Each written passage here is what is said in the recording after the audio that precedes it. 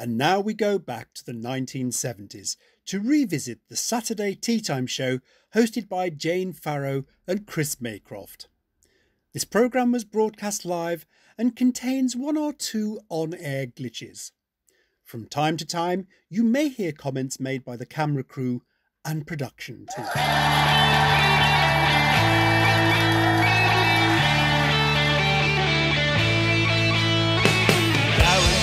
Mama, go and tell your papa, go and tell your sister, go and tell your brother. The Saturday tea time, Bonanza's here for you. So switch on the telly and say bye-bye to blue.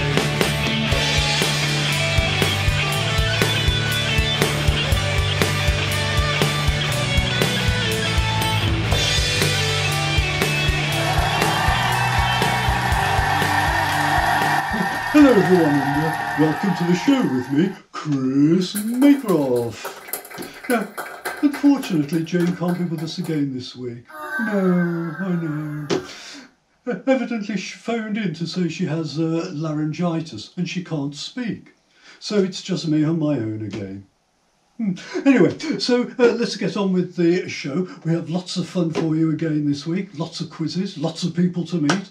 Guy Sacramento will be here, as will Mr Masterbrain. And a special guest this week is a man from the street. And of course Derek is here as well. Hello kids. Derek, you're blocking the main camera and the auto cue.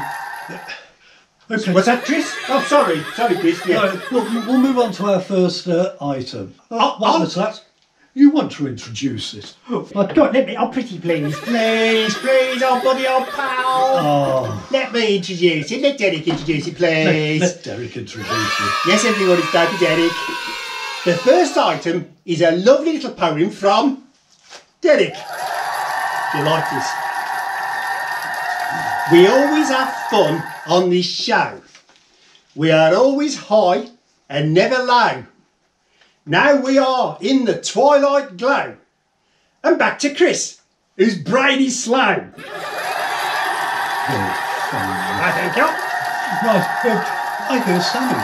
Shall we let him introduce the next item? Oh, God. And here he is, children. Say a big hello to Sammy the Sloth. It's a mole. How are you today, Sammy? I'm very well, thank you. And what have you been up to this week? I haven't been very well. I've had to go to the doctor's.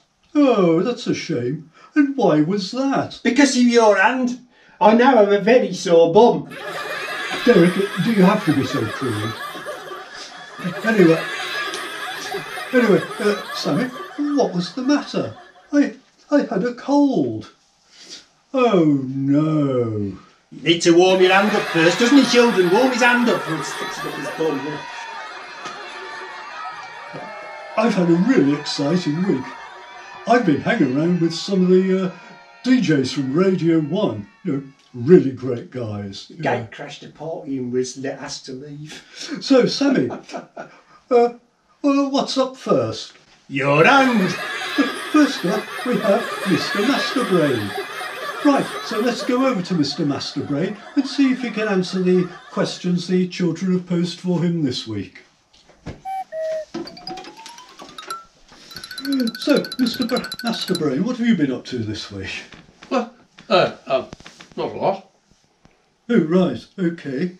The first question comes from Rebecca, and she wants to know, why are they called jigsaw puzzles? Because they are cut out with a jigsaw. Oh, right. The next question is from Belinda, and she wants to know, how do telephones work? You dial a number, and this sends an electric signal to a big switchboard, which connects you to another telephone. Okay, great. Finally, one more. And it's from... Andrew, no, not that one. That's rude, that is. John wants to know, what is the biggest number? There isn't one. We just keep going. Million, billion, trillion. Oh, right. Well, thanks for that, Mr Masterbrain. Thank you. Right, Derek. What are you doing, Derek? I'm on the lookout for a spy. Could it be the girl in the yellow top? Could it be the boy in the white shirt? Could it be Kenny the cameraman? Or could it be Chris? Yes, I think it is Chris. I think Chris is the spy. Shall I tie him up, children? Shall I? Here we go. Derek, spies all have to be treated the same way. Derek, Can't have spies. Derek, what are you doing? I mean, this is not, Derek, this is not in the script. There we go. That's not him sorted out, bloody spy. There we go. Right. Now, let's interrogate him. Eh? Are you a Russian spy? Have you come over here to steal our secrets? The secrets of how we make beans on toast. Derek, will you stop messing about? I mean, you know what, children? I know a way we can find out. I shall ask him something about Russia. How about that? Brilliant, eh? Right. What is the capital of Russia? What is the capital of Russia? Answer me. It's Moscow. Ah-ha-ha!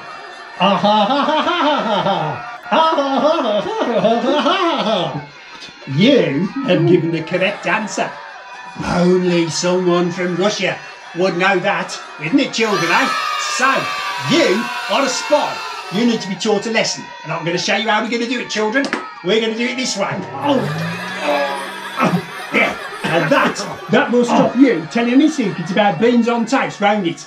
So, what's next in the lineup then, Chris? Oh, you can't answer, can you? I think it's time to go over to Guy Sacramento for a song. Guy Sacramento! Who is this Guy Sacramento anyway? I'm Guy Sacramento. Oh, he's some failed washed junkie pop star from the 1960s. I'm feeling much better this week. I told you he was from Shepton, mate. Because I got me a new girlfriend. I've met the love of my life. And her name is Mandy. I wonder if she is a 1, a 2, a 1, 2, 3, 4. Alright. Oh man, as sweet as candy, let me kiss your sugar lips, your grace and pretty face.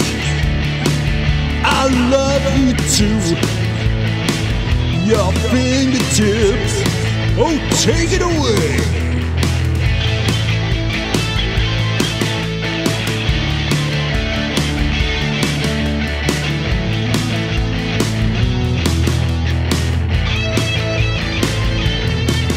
Well, Mandy, as sweet as candy, you are so like the rest. Those dimples and your pimples, oh, I adore your perfect breasts. Well, Mandy, as sweet as candy, you're in every single tune that I hum. And I would beg to lie between your legs and have a feel of your perfect bum. Oh yeah! Nice one, Guy. Nice one. Yes, well, right. Now, I'm going over to the city to meet our special guest this week. Keeping with the school theme of all our guests during this series, we meet a man called Mr Danvers. Mr Danvers, you're a school truancy officer, aren't you? Yes, that is correct. Now, I can't keep calling you Mr Danvers, so do you have a first name? Yes, but I think on occasions like this, it is more formal to be called Mr Danvers. I do not know you. Only my friends, family and certain work colleagues are permitted to know and use my first name. There's too much familiarity these days. I blame it on the beatniks. Oh, now you work for a local council. Now, we've promised not to say which one. Warwick, it's Warwick.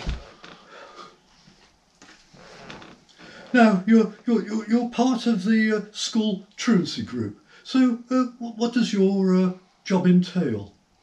If children do not attend school, then part of my job is to go around their homes to ascertain the reasons why. Children should not be kept away from school just because they are feeling slightly unwell or because a distant relative has died. I would like to see stricter measures brought in where parents, persistent offenders, will be jailed and the children put into care. Oh, right. Well, thanks for that insight, Mr Danvers. And I think we just have time for our quiz. Right, we have selected a couple of children from the audience to take part, and you're Timothy and Sarah. Now, the winner will receive 3-month subscription to Look and Learn magazine, and the loser will be taking home a pack of colouring pencils. I'm going to give you 3 riddles, and you have to guess what I'm talking about. Now, they're all items which can be found in the home. So firstly, I do not taste sweet in the mouth, but I help to put sweet on my namesake. No? No? Any idea? No? Well, it's a pair of sugar tongues. Secondly, I do not race, but I'm quick at drying vestments. No? No? No? Well, it's a clothes horse. And thirdly, it's all on the last one now, so the winner takes all. No, that wasn't the riddle. This is the riddle. My name sounds as if I am fed up with crockery. Well, I'm fed up with you. No? Anyone? Who writes this Well, crap? the answer was a Yes. cupboard. Oh, he's all right, prat. Board. So unfortunately, no winners again this week. So you'll just have to share the pencils between us. So everyone, give them a big round of applause anyway.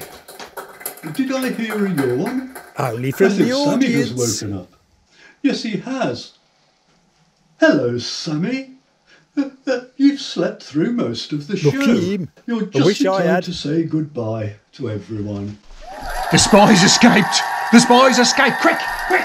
Sort him out! There we go, let's stop him. Don't let him escape. No, we've got to stop him. There we go. There we go. Right then. Bye, children. Bye-bye. See you next week. Bye. Don't worry about our Chris. We'll sort it out. Bye then, kids. Bye-bye. Bye-bye.